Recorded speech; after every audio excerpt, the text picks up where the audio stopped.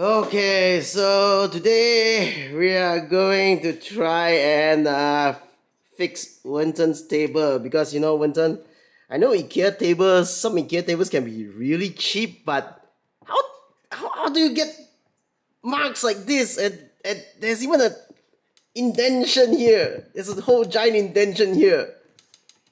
Okay. I mean, you taped up the indentation, so there was a giant hole here. See, it presses in. Okay, it's not even an indentation anymore when I did it. Okay, so we're going to have to fix this table. So first of all, we're gonna have to like clear off everything and move this table out.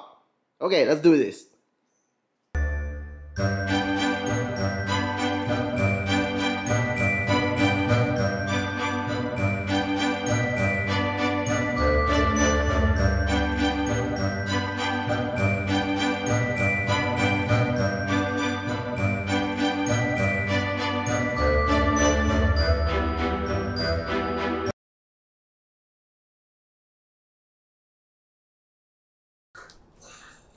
Okay, let's move this table and repair it. How long will it take?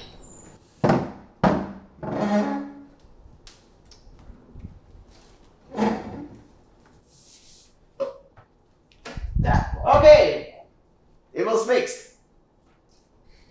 Wait, what? Okay, see, table's fixed now. It looks brand new, right, Winton? yeah, I guess if you ignore the back. There is no back.